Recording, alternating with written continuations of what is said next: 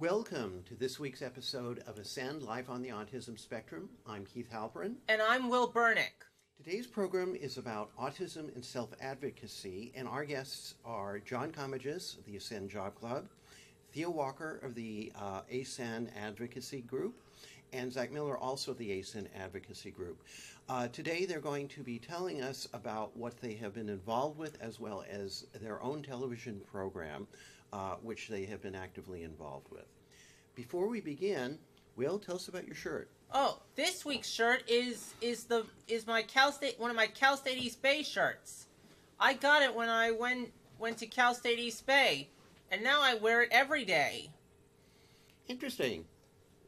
Also, I understand, speaking of going, I understand you have some announcements for us that might be relevant to our community. That's right, Keith. Next week, I'm going on a trip to Israel with adults with autism. I'm going to be away in Israel for 2 weeks with other students without autism. That'll be really good to hear about. I bet we may actually do a show on that later on. We'll have to see, but it sounds really exciting. Will, would you take it from there? Gladly. What is your web TV talk show about? I'm John Comegys. I'm the co-facilitator of the Aascend Job Club. All three of us are from Sacramento. We also belong to the Aascend, in addition to the Aascend Job Club, we also belong to the Sacramento Asperger Syndrome Information and Support Network, and we belong to the Asperger Syndrome Self-Advocacy Network, ASON. Zach here founded the ASON network, the ASON chapter in Sacramento, and he successfully used his self-advocacy skills to gain his release from Porterville State Hospital, now Porterville Developmental Center. Theodore and Zach are both disability advocates for the Peer Advocacy Connection in Sacramento. Theodore is a co-leader of the Act Now Self-Advocacy Workshop in Sacramento City College.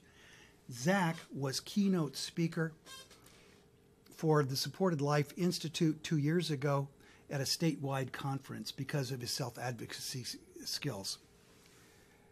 I am the co-facilitator of this, and we are now running on a weekly basis job meetings online. So I do that on Monday for Aascend, and I do it on Tuesdays for the Sacramento group. And I've got 30 years experience because I'm a certified voc rehab counselor.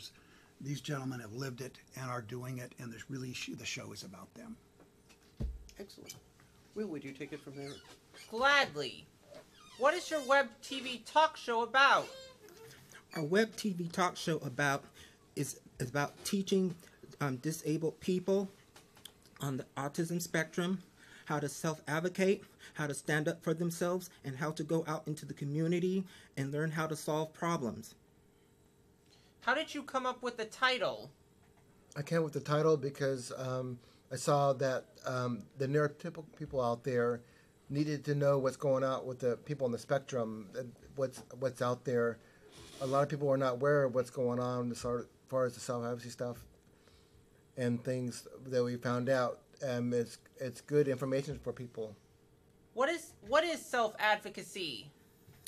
Self-advocacy is a process of where a person learns to stand up for themselves, but it's more so about a person taking a call upon themselves and relying upon others when they need help to access services. A person is entitled to be in control of their own life and their own direction. So it's about having the right to make life decisions without undue control by others. What is Peer Advocacy Connection?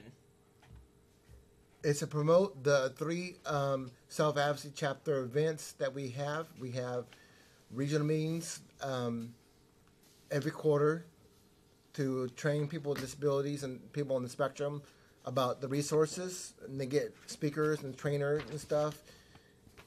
And it's to showcase what the chapters are doing in the 10 counties that we have, the Sacramento region, the Yolo County region, and the Sacramento area and stuff. And it provides people with disabilities in the spectrum to advocate for themselves, to stand up for their rights. Why do you feel compelled to make an instructional DVD for consumers to access services through the Department of Rehabilitation? Excellent question. People who are disabled don't know how to self-advocate.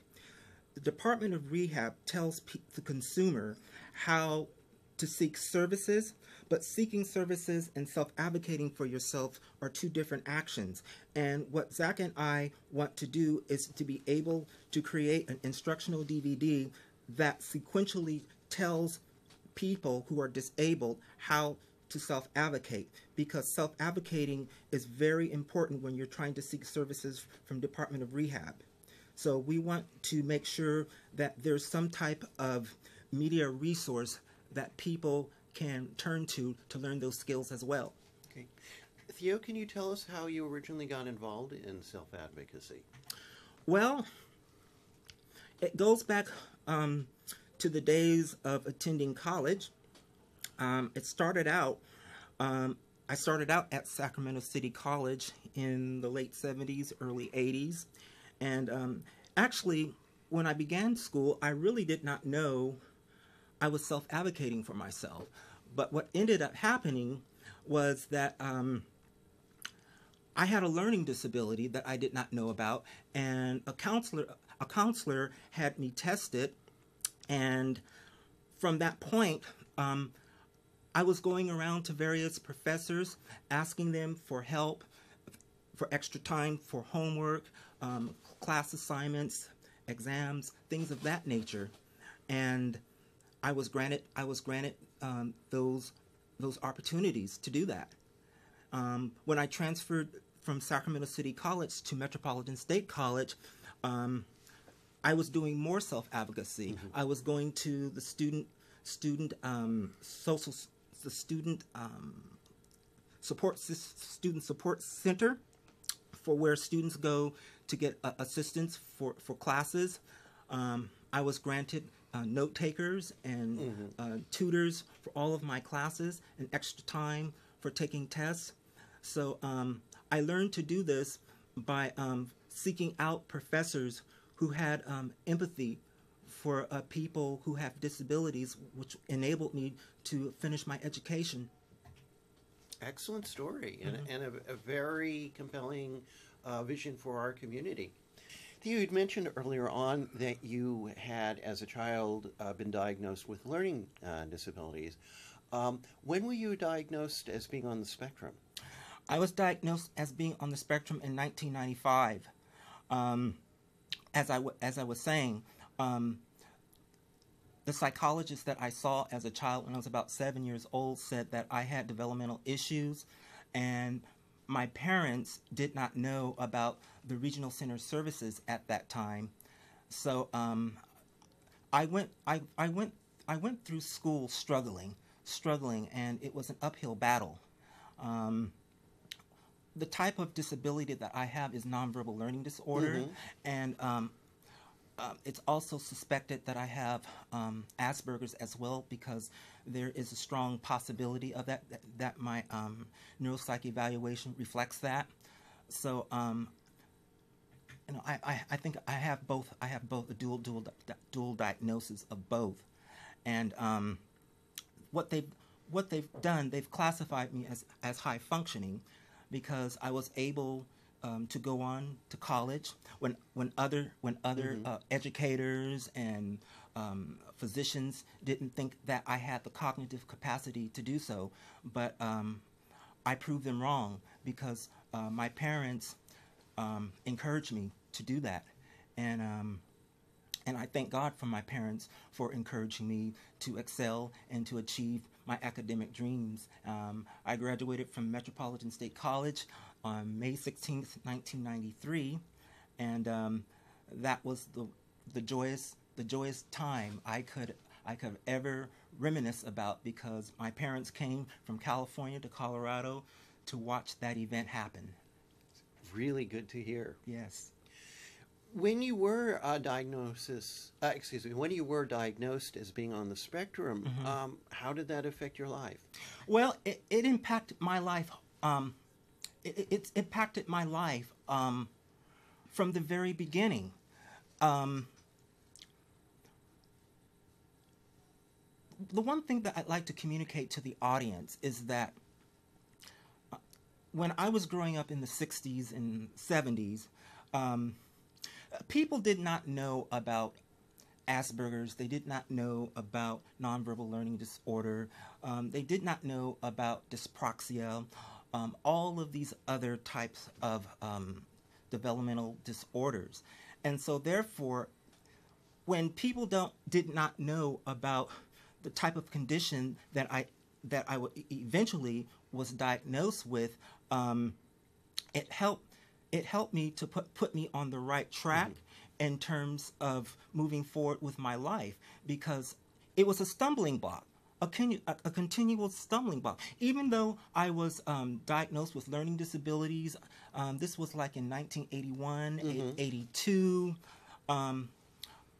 I had been diagnosed by a variety of psychologists, physicians, and it wasn't until I came back to California that my mother was able to find the proper physicians to diagnose me. Tell us about the type of work that you're doing.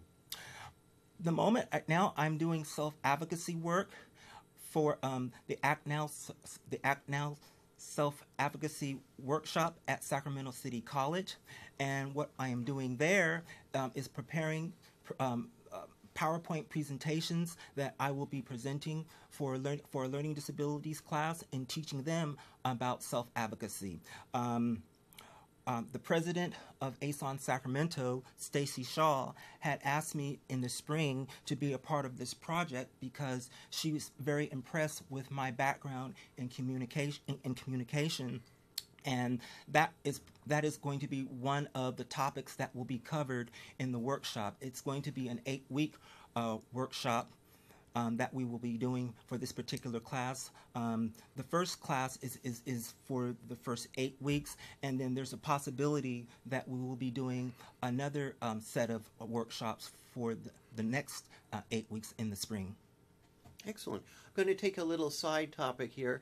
How can our viewers, both in the Bay Area and around the world through the internet, set up self-advocacy networks and perform self-advocacy workshops where they may be? Well, one of the ways that they can do that is to go on the internet and find self-advocacy organizations such as Aascend, such as People First, to learn about self-advocacy. There are a series of web shows that are on the net that address this topic for them to learn about these skills. Excellent. Is there information available about that on the Aascend website? We have not put that information on the Aascend website just yet. I imagine it might be. The workshop is separate from the organization, so it really falls under the umbrella of Sacramento City College because that's the institution that is supporting the project, not so much the national Aascend organization. Zach, tell us about your background for self-advocacy. How did you get the program started?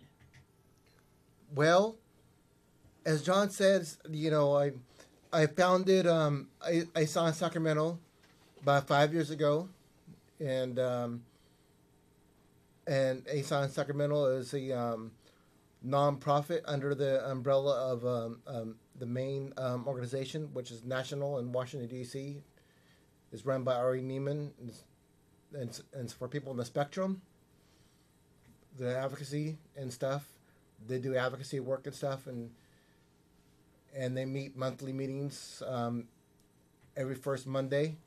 And I'm on different boards and committees that I'm involved in, like the Autism is one of them, which is the CEC that makes recommendations to the board of directors of Alta is the 21 has 21 reading centers, a nonprofit that provides direct supports to people with disabilities across the board.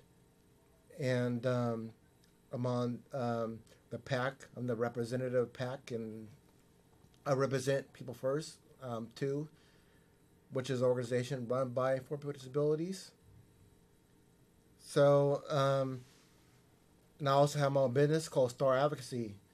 And my focus with Star Advocacy is to train people on self-advocacy skills and utilize those skills to advocate for themselves. And I provide hands-on training and show examples how to advocate for yourselves and be a productive member in the society.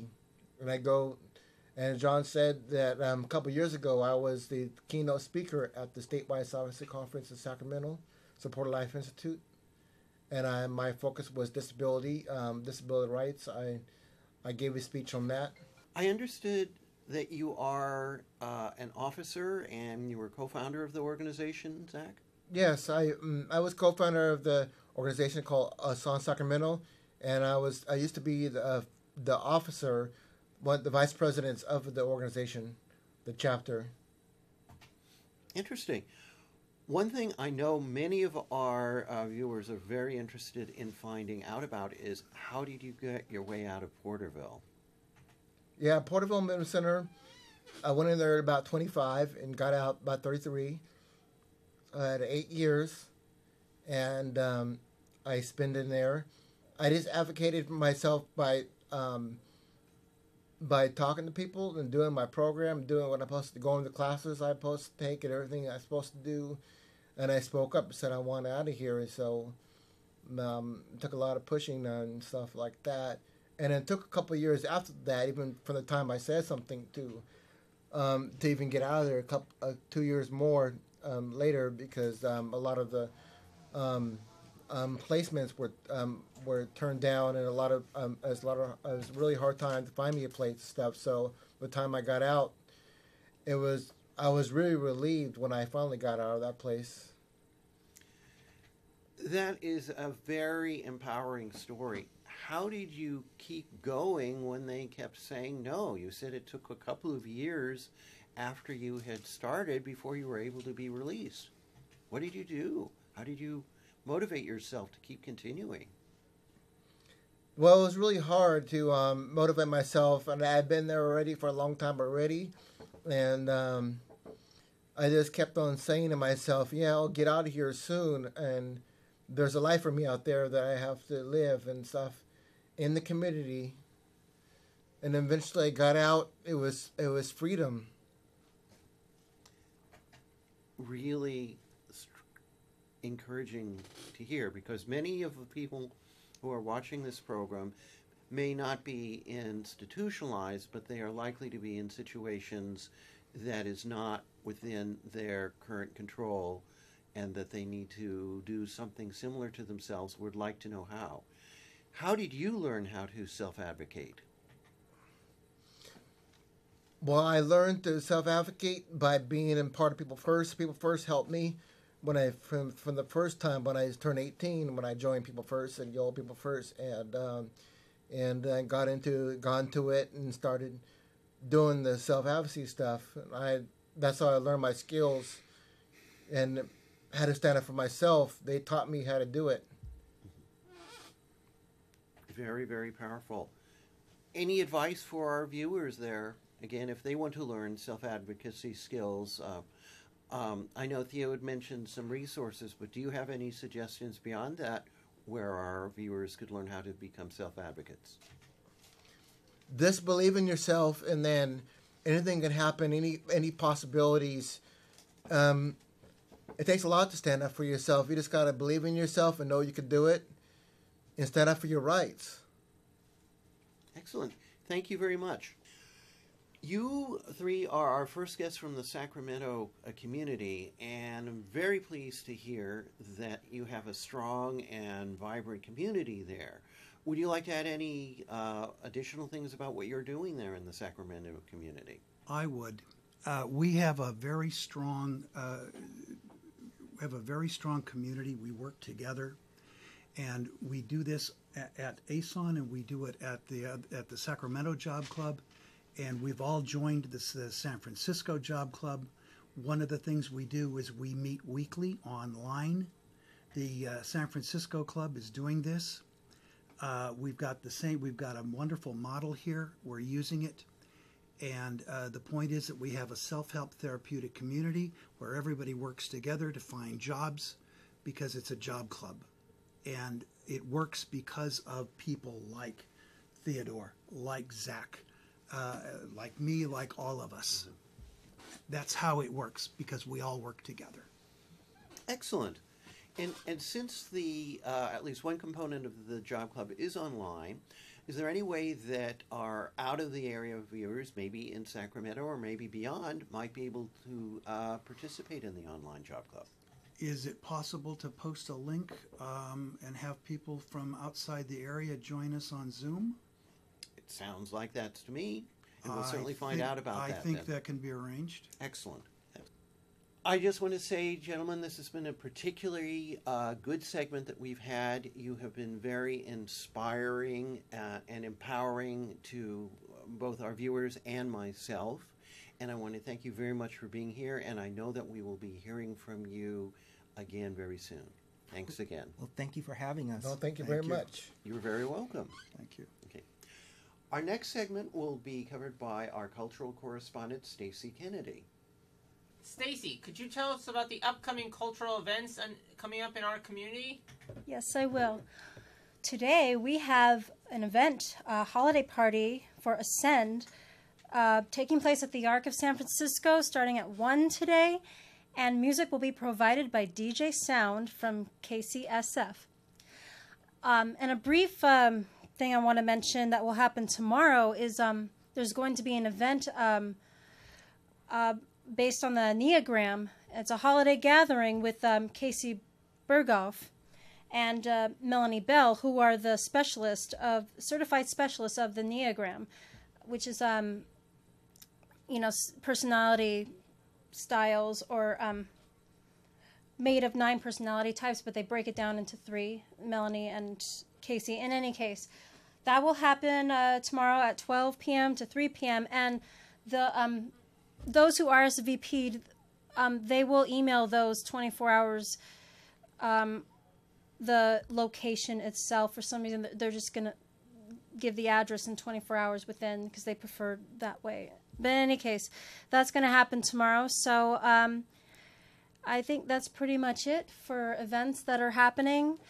And this is Stacy Kennedy. Thank you.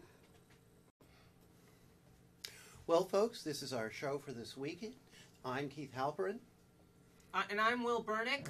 And I'm John Comegys. And I'm Zach Miller. And I'm Theodore Walker. Stacy Kennedy. And we're Ascend Life on the Autism Spectrum. Until we see you again, a happy holiday season to you and yours. Happy holidays. Happy holidays. Happy holidays.